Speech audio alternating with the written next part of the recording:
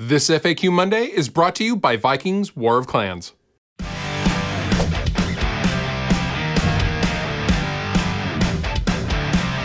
hello, and welcome to another FAQ Monday. I'm your host, Fluff, and if you have a question, feel free to leave them on down below or go on over to my Ask FM account thing, and we'll get you sorted out eventually. It's a long line, but if you're patient, we may answer your question or just give a snarky answer, or I'll just say bacon. Maybe, because bacon's really the answer to everything, right?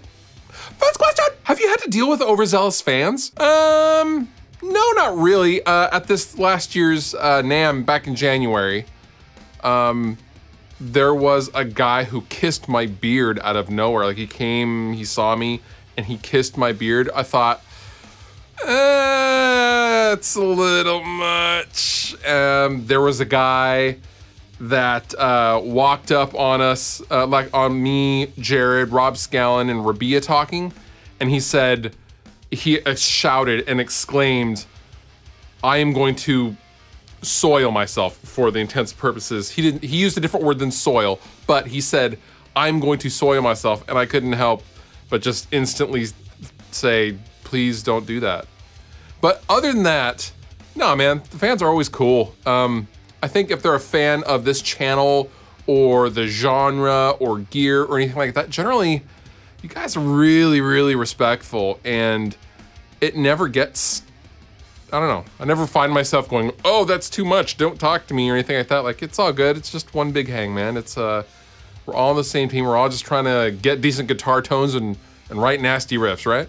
What is the best guitar you have ever played? I don't know if I could narrow it down to just one. However, a recent one is a good friend of mine, Jason Burns. He actually ordered a custom Paul Reed Smith, and we're talking, he flew over to Maryland and he knocked on the wood with Paul Reed Smith, the man, and they chose the wood. He got to choose the wood for his guitar. And this is like a step above the wood library guitar is what I'm talking. It's like a $12,000 guitar. And he flew over to Maryland, chose the wood, spent 2 days at the factory, choosing everything.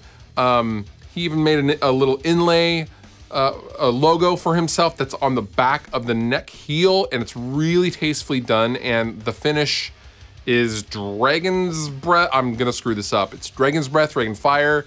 I'll post information here somewhere. This is the guitar though.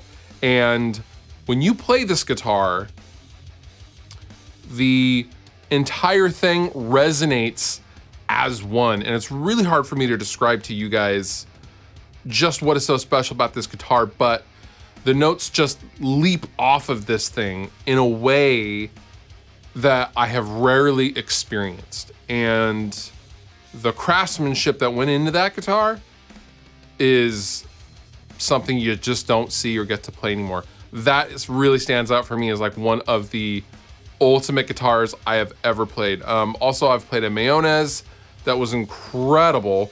Regius. Old Fenders. I've played a 70s Gibson Les Paul Custom in wine red that was just incredible.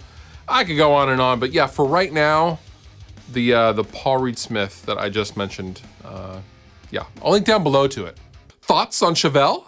I saw Chevelle when their first major label record came out, when they had The Red was out and stuff like that. This is like a decade ago, if not more. And they were at a radio station show, and it was a weird show. It was, Chevelle was the opener, and then it was Linkin Park, and then it was Bad Religion, and then AFI or something like that. It was a little weird. And Chevelle, I didn't really know who Chevelle were. I didn't know anything about them.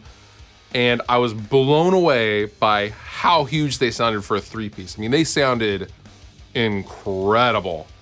And ever since then, I've kind of just casually listened to their albums. I really like their albums. They sound great. Pete's a great singer, great guitarist, songwriter. All those dudes are awesome. I wouldn't say I'm a Chevelle super fan, but I really respect and appreciate what they do. And I love how low the bass player plays his stuff. And I love the fact that they just found guitars that they really love, because I watched the gear rundowns, like the bass player likes way out of production Ibanez basses and things like that. I love that about the band. They're super into gear. So yeah, Chevelle, awesome. Recent DNA studies claim that 1 out of every 30 people are a descendant of the Vikings. That means on the viewers and the subscribers of this channel, there's almost 9,000 descendants of Vikings. So in the name of Odin, I encourage you to join me and 20 million other Vikings in the most epic battle of the month on mobile. Awaken your inner Viking, and using the links down below in the description, you will get 200 gold initial protection shield and your place in Valhalla. Find me there by the name Riffs and Beards. Mesa or Orange 212? Both. I own both. And here's the thing about the two different cabinets. Now, I will say those two cabs, if you're gonna pick either one, you're gonna come out on top picking either one of those 212 cabs. Mesa Boogie amps sound best through Mesa Boogie cabinets.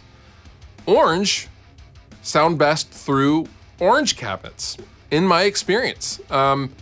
The Orange is gonna be a little smoother on the top end, and the mid-range is gonna sit back a little bit, not scooped, but the hump in the upper mids is gonna be not as pronounced. It's not as honky as the Mesa, but that makes sense that the Mesa is a little bit more honky because things like, you know, it's a rectifier 212, and the rectifier is a pretty scooped amp, so they kind of make up for it in the mid-range and the different kinds of V30s. You know, the China V30 is in the Orange 212.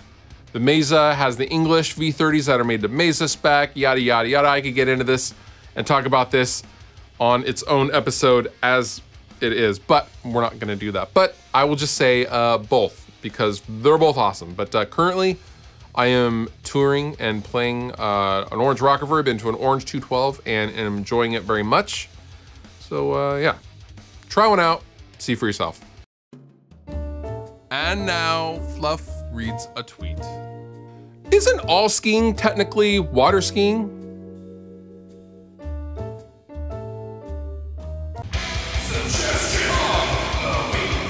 My suggestion to you this week is to check out this amazing video from Polyphonic, go figure. It's every suggestion of the week these days, but the videos are so good. This is a breakdown on the Beach Boys classic, Good Vibrations. I was a massive, massive Beach Boys fan as a little boy.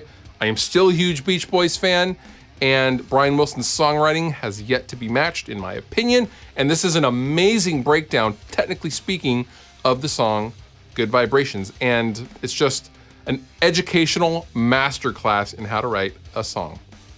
All the Pigma links down below in the description. You have been wonderful. I have been Fluff. Thank you so much for watching, and I'll see you next time.